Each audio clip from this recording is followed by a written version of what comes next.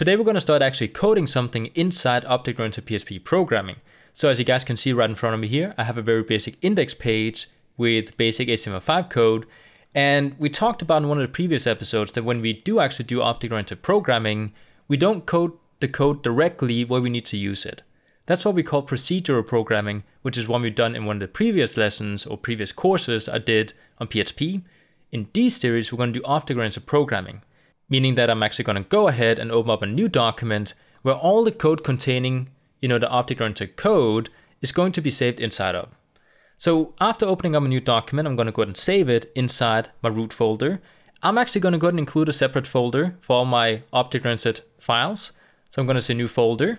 I'm going to call this one includes, and you guys can call whatever you want. You could also just save it inside the main part of your root folder. I'm going to go ahead and put it inside an includes folder. So inside this folder, I'm going to go ahead and save the file as new class.inc.php. Now again, you guys could just call it new class.php. The .inc does nothing other than just the name of the file. I like to put inc inside my files because it's inside an includes folder. So don't get confused about me putting inc inside my actual file name. So now that I created the name, I'm going to go ahead and save the file like so. And now we have a completely separate file just for the object-oriented code.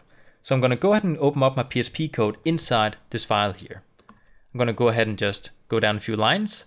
And now we can actually go ahead and get started creating these classes that we need to use inside object-oriented programming. Now, when it comes to a class, it's basically a big object that contains a lot of different information, such as variables and functions regarding one thing.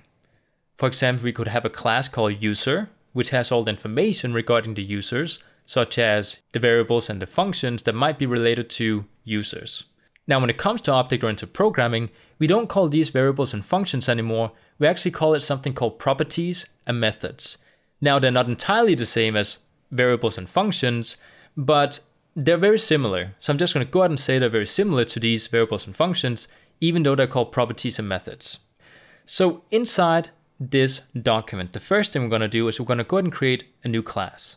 So I'm going to go ahead and say we have a class, which is just written like so, pretty simple. Now, when we want to name the class, a typical thing to do for programmers when it comes to class names is to start with a big letter. So in this case, just because I have to name it something, I'm just going to go ahead and call this one new class. You guys could call it whatever you want. I'm just going to go ahead and give it this name. After we give it a class name, we're going to go ahead and open up the curly brackets. Now, inside the curly brackets is where we're going to put all these properties and methods that are related to the class. So I'm just going to go ahead and create a comment here that says properties and methods goes here. So now we have a class that actually has a name and we have a place we can actually put the properties and methods.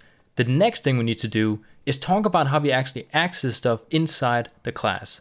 Because this class is going to have a lot of information, but if we can't actually get the information and show them inside the website, then it becomes pretty much useless if we can't actually get the information.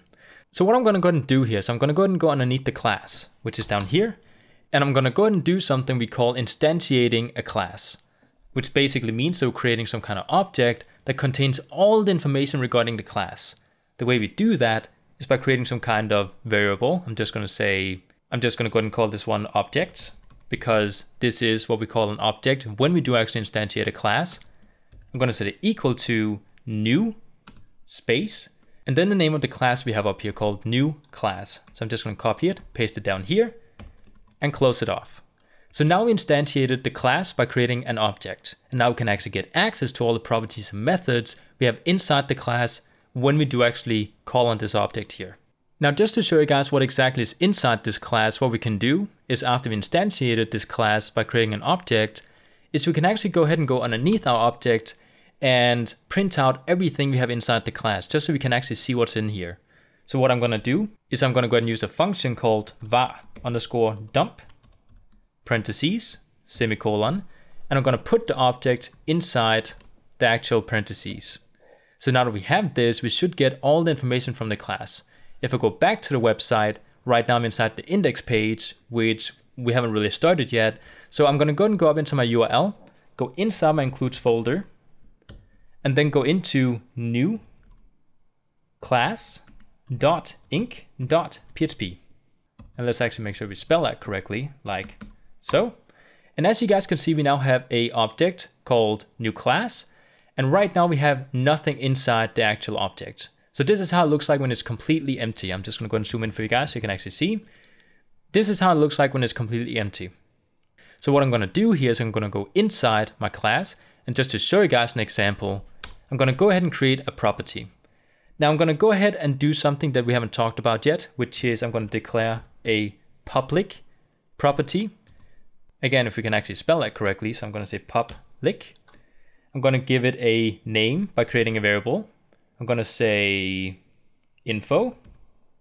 I'm gonna set it equal to a string called this is some info.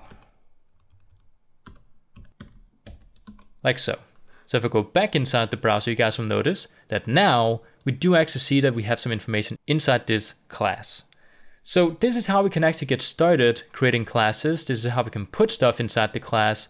In the next episode, we're going to talk about what exactly this public means and talk about some of the other things we can put in front of our properties and methods when it comes to public, private, and protected. I hope you guys enjoyed, and I'll see you guys next time.